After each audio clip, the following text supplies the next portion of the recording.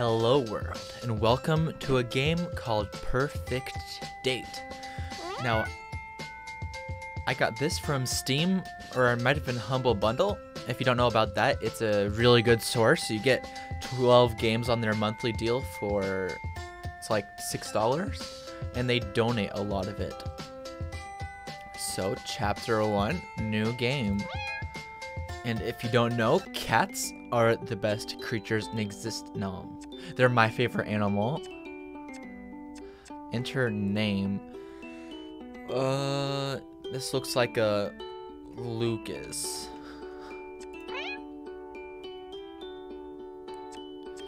I'm an angel. What am I accepting? Autosave? Yeah, sure. That's pretty cute. Chapter 1.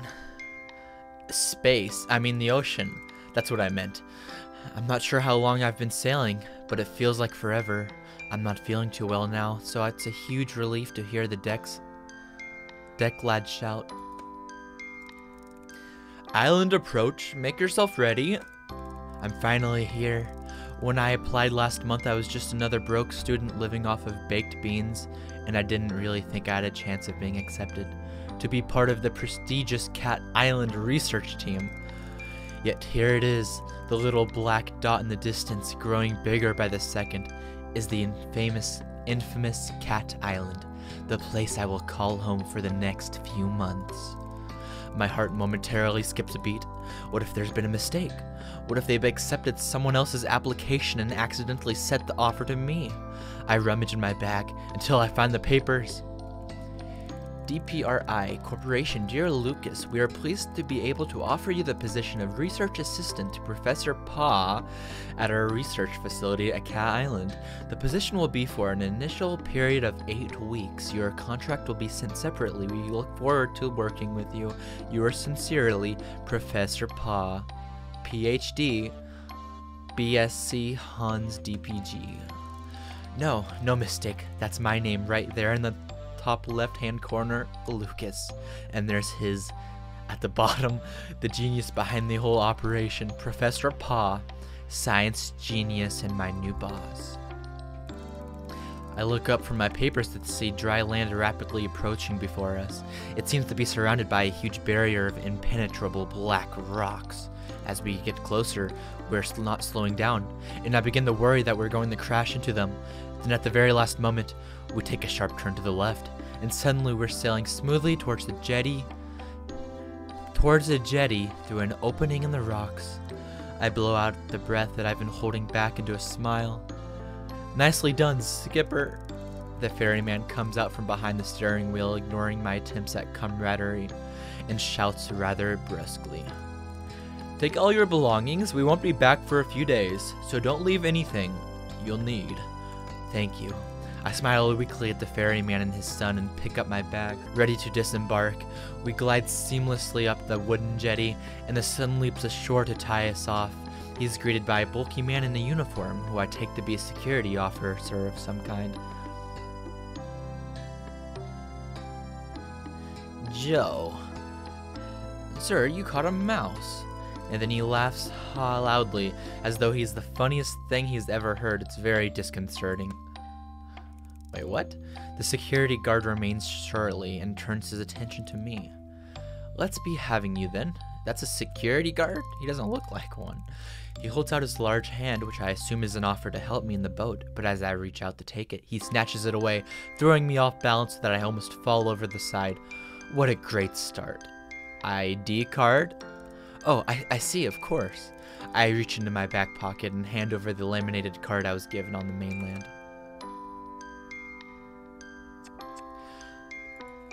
Cool. Cat Island security clearance. So when do we see the kitties? Unless we're the cats and the humans are... It's like an alternate dimension. He barely looks at it before striding off, grunting over his shoulder. This way. I follow him down a dirt path and get my first proper view of the island. It's beautiful, lush and green. I'm always under its spell. After no more than a couple minutes trekking, we're in base camp, which consists of an assortment of tents and huts. Among them are two solid-looking structures, one larger and one smaller. I presume these are the labs. The whole camp is moderate but functional. It reminds me of an army outpost. I'm struck by the lack of people. In fact, there's no one around apart from older women sitting outside, peeling a pile of potatoes. I smile and give her a little nod, but she just stares back at me.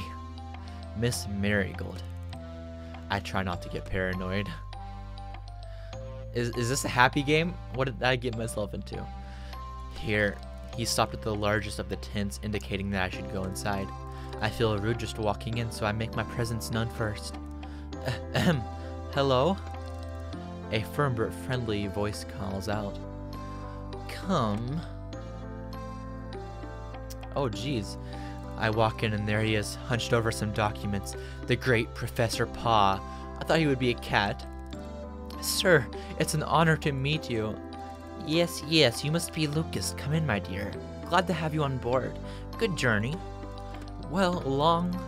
Yes, indeed, we're rather tucked away here. Let me offer you some refreshment. Water, coffee, something stronger perhaps. I love tea, but water's very good. But tea, as long as it's hot tea. I'd love a cup of tea if there's a pot on the go. Oh, I can tell you're new. The tea here tastes like cat's piddle. You really don't want to drink it. He pours me a cup of coffee from his canteen instead. It's a good thing I like coffee. It will take you a while to find your way around and discuss how it all works. So for today, I thought I would just get you kitted out and maybe introduce you to some of the locals. The cats, that is. I believe you already met most of the human locals.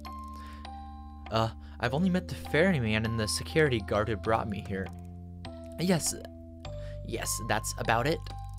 And the lady outside? Ah, Miss Marigold. Her and her husband are the caretakers. Wonderful couple. They're Marigolds. You'll meet them before too long. We're a tidy little family here, Lucas, and I'm sure you'll fit in nicely. Thank you, sir. I hope so. Okay, so first things first. This is your basic kit. He begins going through a pile of things on his desk, explaining each of them in turn.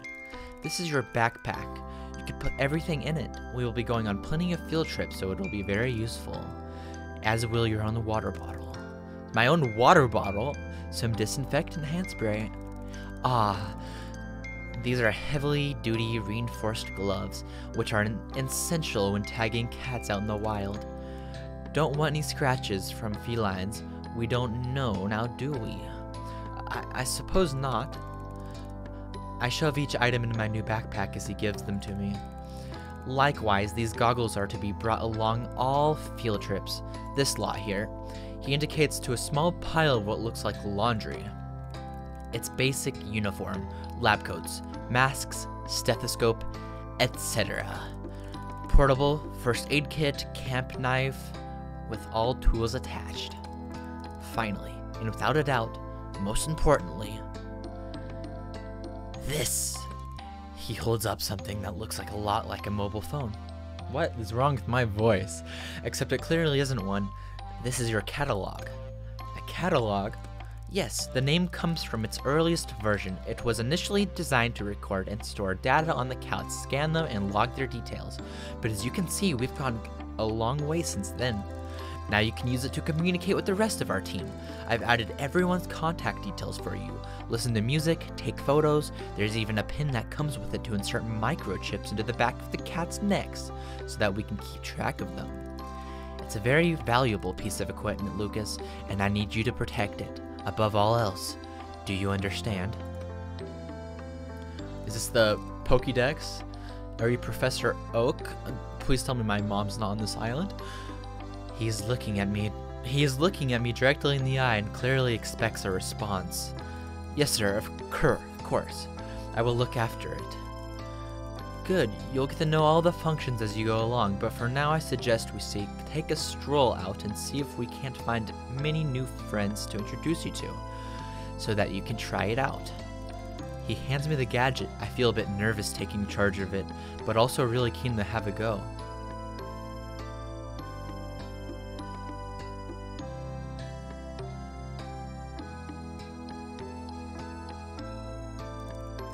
We head down to the beach, the professor explaining things as we go.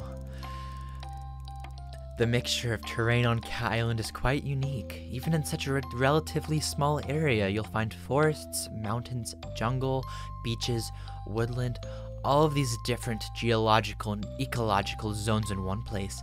It really is most remarkable. It certainly is. Even the lack of wildlife is in itself quite remarkable. What do you mean, Professor?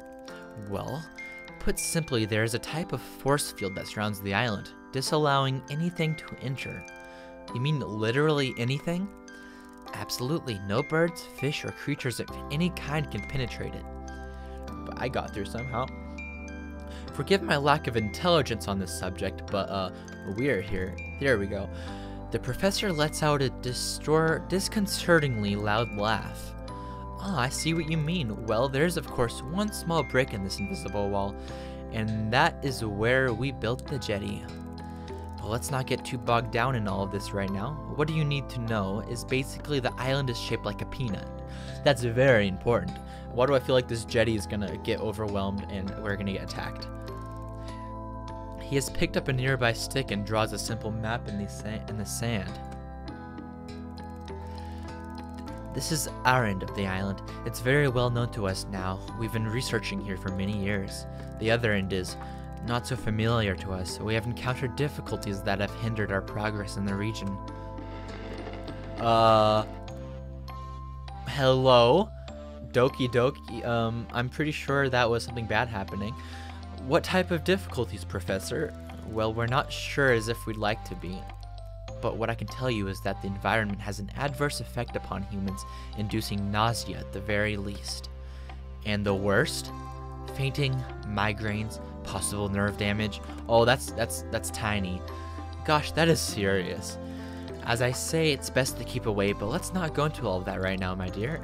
You've had a long day. For now, let's just say that we refer to the far end of the island as the danger zone, with good reason. I must ask you not to put yourself at risk by venturing beyond this mountain range here.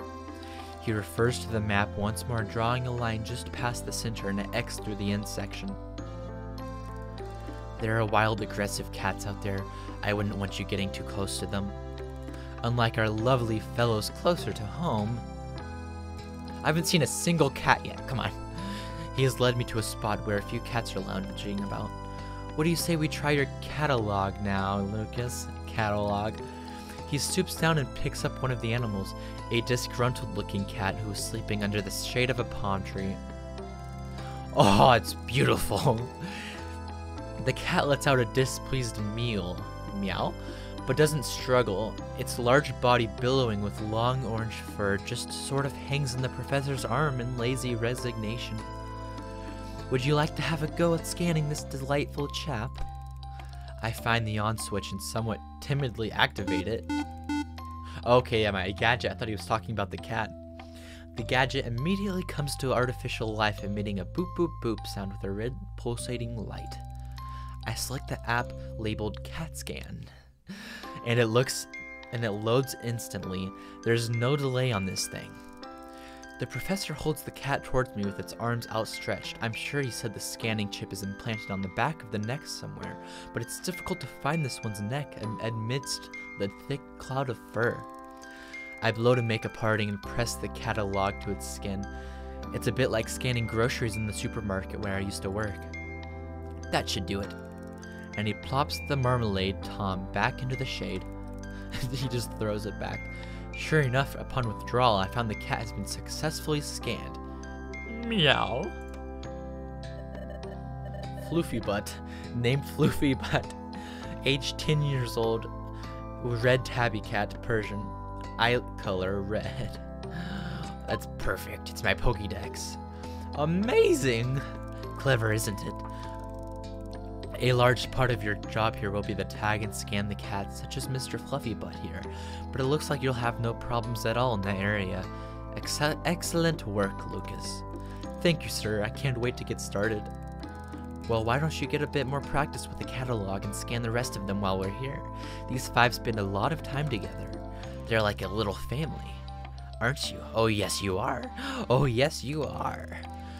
The professor seems a little bit seems to be a genuine cat lover like me. I think we're going to get on great. I feel like he actually isn't a cat lover and he's using them for his diabolical experiments. Okay, here it goes. No help this time. The professor steps back. The first cat I approach is very friendly with beautiful calico markings. It comes towards me already purring. Meow. Trixie, female, 3 years, 8 months, calico American short hair, eye color green. Next is an elegant, sleek, hairless cat sitting gracefully in the sun. She doesn't pay me much attention and allows me to scan her with minimal fuss. Oh my. Meow. Snooty Booty. Gender female, 11 years old. Sphinx. Blue eye color. Meow. The fourth cat I approach is a noisy one. Meow meow meow meow meow.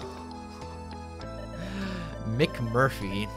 Male, 6 years, brown crossbreed. What does that mean? A crossbreed between what?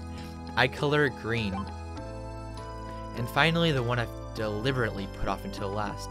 He's been sulking around the edges of this activity, eyeing me suspiciously as though he could pounce at any moment. I laugh at myself, already projecting personalities onto these animals. Meow. Hiss. Kibbles, male, 3 years, white British long hair. This one seems to be a little bit evil. All done. I hope you enjoyed meeting some of the locals. The professor lets out a little laugh. I have a feeling you'll get to know them quite well in time. That's probably enough for your first day, don't you think? It's quite a lot to take in. I'm suddenly exhausted and grateful to be heading back to camp.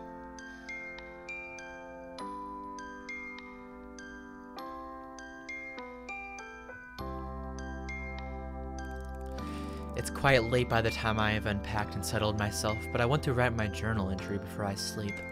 I'm surprised at how chilly it is. I have pulled my sleeping bag right up to my chin, but I feel goosebumps bloom all over my arms. Shivering, I rub them up to warm myself. So you have laboratories, but you don't have a house? It makes me smile to think that this inherent reaction to the cold is what will be keeping my new feline friends warm tonight. My eyelids close, thinking of cats in the island and the professor. The world around me drifts away as I float up into a dream. Oh, it's happening again. I'm not sure how long I've been asleep, but I wake up with a violent jolt that leaves me sitting bolt upright. It's too dark to see anything, but I hear a rustling and then a strange electronic noise, one that, in my sleepy confusion, I can't place right away. This music is creepy, but it's good too. It's like his world is turning upside down. The catalog! Acting on instinct, I scramble to my feet and follow the noise out of the tent. And what I see next, we'll have to wait and see in the next episode. Thank you for watching, and we'll meet again in the next contingency.